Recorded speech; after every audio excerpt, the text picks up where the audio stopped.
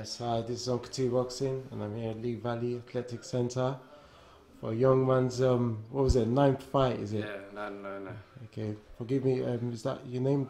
Daniel Khan? Yeah. Okay, and what weight are you going to be, Super featherweight. Super featherweight. That was quite of a exciting fight you just showed us. It was a 4-rounder, wasn't it? Yeah. How do you think the fight went, in your opinion? I was doing well, but I think I got careless. I got Okay. too confident, and then he clipped me. Can you remember the shot he hit you with? Yeah, it was overhand right. You didn't? Did you see it coming? Or? No, I did see it coming. Okay. That's what they say. The shots that you don't see coming are the ones they might not necessarily hurt, but it's just shock to the system, and your body just react to it.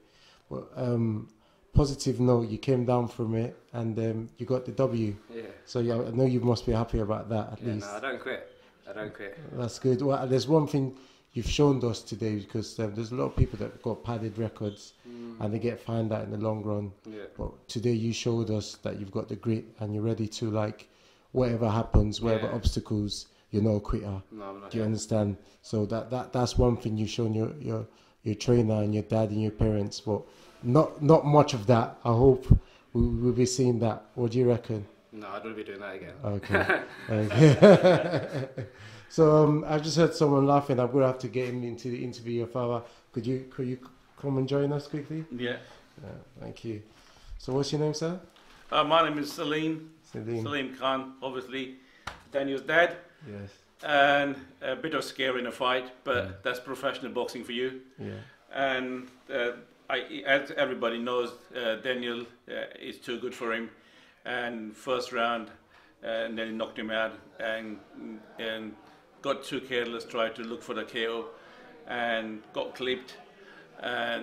But it's not the old saying is how you come back. And the way he come back, he showed us that he belongs to pro boxing. And I'm proud of him. I'm even more proud of him now than before he got into a ring, because then I know now that he is a true warrior and is living up to his name, Khan, the Warriors. Okay, that's what I like. Is that what it means, Khan? Yeah. Okay. Was that Pakistani heritage? Okay.